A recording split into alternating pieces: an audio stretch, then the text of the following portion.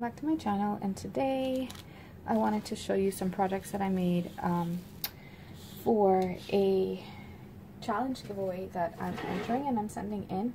I'm probably really late, but better later than never, correct? So my entry is for Maud's challenge. Her birthday, oh, I'm not sure if it passed or it went already, but so she has a giveaway going on right now, and what she's requesting is 4 handmade items. One of them can be store-bought. One item in addition to that is a card, can be handmade or store-bought. So I'm pretty late, but I'm still going to send in what I made. It just got really busy for me to mail everything out. So this is a card that I made, and I used the Dear Lizzie collection. What is it called? It's called It's All Good. So I used that. This is my first time really playing with the collection like that, and I thought this turned out really pretty. I used some of the chipboard pieces, some of the stickers, and these resin pieces that I had in my stash, and I'm leaving it blank for her so she can reuse this card if she chooses to. I made a shaker using vellum and some of the stickers and die cuts.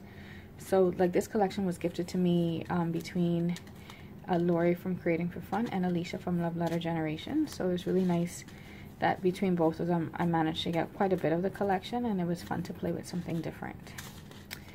And so I backed it on with another paper as well, and I thought that turned out really cute. I love this little coin purse.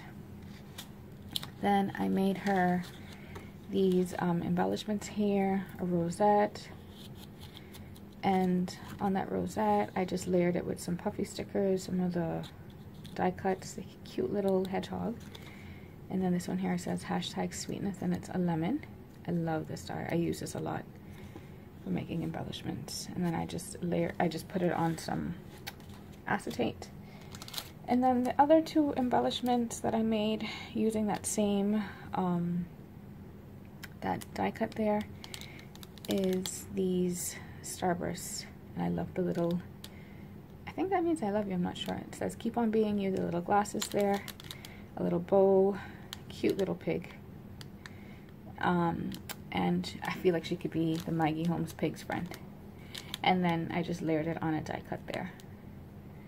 So simple. I love the colors, and I'm sending her these 4 really pretty charms that I felt like went with the stuff here in the collection that she could add to her projects. So I'm sending her 4 of those, and I'm also gifting her a pack of these flat, like little gemmy stickers. So she did request that we send it as flat mail, so I'm gonna be sending out in this flat mailer.